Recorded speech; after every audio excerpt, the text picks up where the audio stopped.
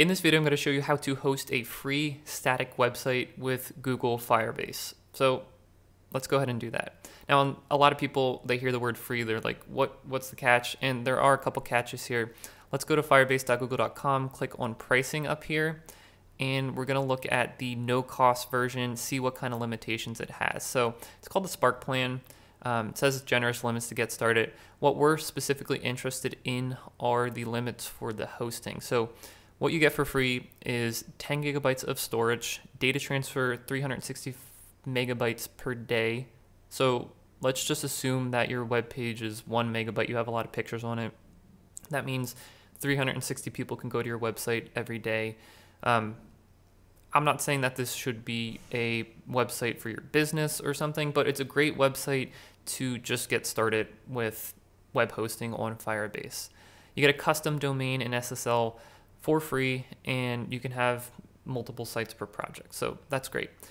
We're going to start by configuring our project within the user interface, and then we're going to finish up on the command line because that's where the power of Firebase really comes through on the command line. So let's start that and create our project in here. So we'll click create a project, and the project name for me is going to be called, let's just call it Fire Tony. Okay, so we'll accept the terms and conditions for both of these and click continue. And I'm not going to enable Google Analytics for this project. You can if you want to, but I'll go ahead and create the project and let that do its thing. All right, at this point your project is ready, so we'll go ahead and click on continue, which takes you to your Firebase console dashboard. And at this point we're going to switch over to the command line. So let's minimize this. And if you're on a Mac, you can open up a terminal window. If you're on Windows, you can open up a command prompt. And what you're going to need in either case is something called Node Package Manager or NPM. So I'll have a link on the screen here. You can download and install that from nodejs.org. I already have that command installed, as you can see here. So once you do have it installed, we can get Firebase tools. We can install Firebase tools on our system with npm install-g firebase-tools. So execute that. That'll go ahead and download those packages onto your system, and we'll let that do its thing and catch up with you when it finishes. Okay, and that finished up pretty quickly. So now we're going to use the Firebase command to log into our Google account with Firebase login. So execute that. And what that's going to ask, do you care if it collects usage and error reporting information? So you can choose yes or no. And what that's going to do on my other window, it opens up a tab where I can log in to whatever account I want to associate this Firebase with. So I'm going to pick this account right here and then scroll down, click on allow. And it says you're logged into the Firebase command line interface, so we can close out of here. And back here we see success logged in as my email. All right, at this point, with all that setup out of the way, we can actually start hosting a website. So I'm going to go to my desktop, which is where I'm going to choose to host my website out of. You can pick any directory on your system. That makes sense. And what we're going to do to start that is type in Firebase init hosting. So this is going to ask you basically to associate it with a project, which we only have one project at this point. So you can create a new project, but I'm going to use an existing project, just using my arrow keys and the enter key to move around here. And there is the Fire Tony project, so we'll associate our hosting with that. And now, where do you want your project to live on your local machine? I went to my desktop, and it's going to create a public folder in here, or you can tell it the name of a folder that you want. I'll just say public in here, and that'll still create that public directory. So let's do that. Configure as a single page app. No. Set up automatic builds and deploys. We won't do that. And now you can see when that has finished, we have this public folder that was created in this other JSON file that we won't look at too much. Let's see what's in here. Inside the public folder, we have an index.html file and a 404 error page. Both of them HTML files. So let's see what that looks like. How do we serve this? Well, before deploying this to a public website, let's test it locally. And we can test it locally with Firebase serve. And what that's going to do is run a local server on your computer. Whoops, serve, not server, Firebase serve, I'm sorry. What that's going to do is run a local server where just I can access it on my local computer. And the way I can access that is at http://localhost 5002. So I'm going to open up a web browser and go to localhost 5002. And that's loading the HTML page that we saw.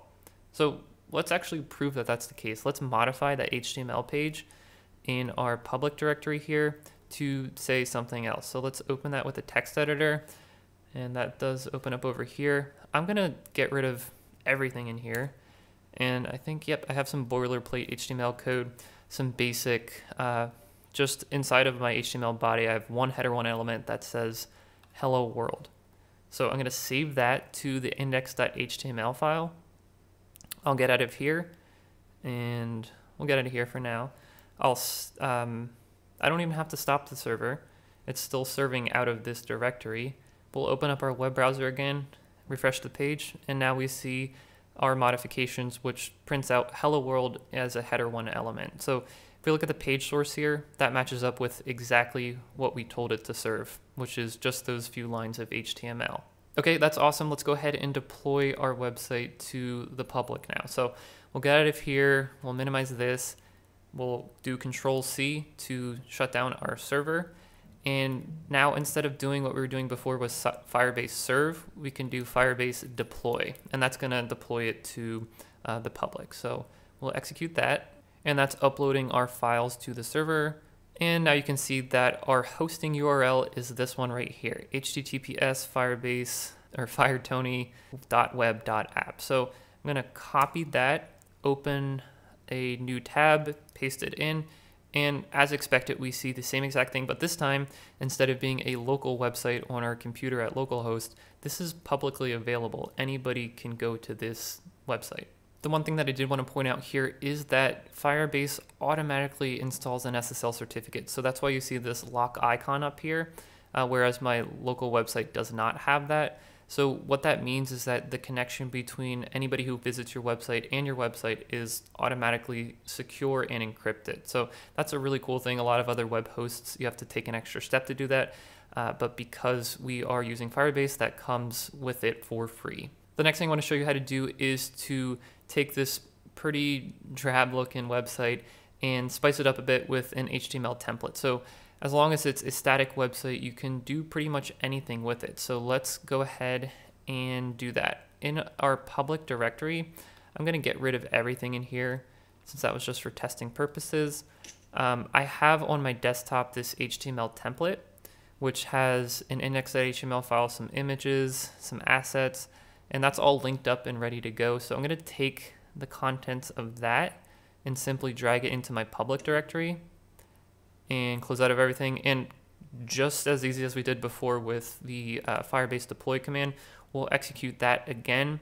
What Firebase is going to do is release a new version of our website to the server, and you can see that happening here. It's uploading all those new files. This time there's 66 files, and now we can go back to the website in a web browser and see the new changes to our website. And actually, yeah, we'll do that. We'll do that. I was going to say we can do it locally first to test our changes, which is a good practice, but we just went right to the public. That's okay. So we'll load that up, and we don't actually see those changes happen right away.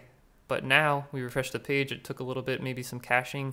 Now we do see those changes being applied to our website. So just a simple website with a couple links over here. You can scroll down, see a whole bunch of stuff. I just grabbed this template off the internet, and you can do the same thing for whatever you have in mind for this website that you're building with Firebase. So in this video, I also want to show you a quick overview of the Firebase dashboard because there's some good stuff over here. So go to your Firebase console, and what you can do when you expand the build menu item over here, you can go to the hosting section and kind of see what we were working on the command line. So here is our URL that we are accessing. There's also this other URL. They both point to the same thing. One of them is a web.app domain, and one of them is a firebase.app or firebase.com domain. So let's open that one, and that does indeed load the same exact website as the web.app. So think of them as copies of each other. You can add a custom domain name to these, so you don't have to use the domain names that they provide. I'm not going to go into that in this video, but it is a pretty straightforward process. Also, down here you can see all of our release history, so the initial deployment that we made, and then the second one that we did with the HTML template is right here. One last thing I want to explain to you is the relationship between Google Firebase and the Google Cloud Platform. So Google Firebase actually runs on top of the Google Cloud Platform. You can think of Firebase as a wrapper around the Google Cloud Platform where you can actually host a website yourself, but it's a lot more technical. Firebase makes it a lot easier for people to get started with hosting on top of the Google Cloud Platform. And just to show you that that's the case, I'm going to open a new tab here and go to console.cloud.google.com. You can do this too. And up here, you can see your different projects. I have another project in here on Google Cloud, but you also can see your Firebase project, which is Fire Tony for me. So like I said, there is the option to host directly a website on the Google Cloud Platform. There is free tiers as well. They're less restrictive. There's more generous limitations to them. And I actually have a video about that if you want to set up a WordPress website with a database, a dynamic website on the Google Cloud Platform. You can check that out over here next.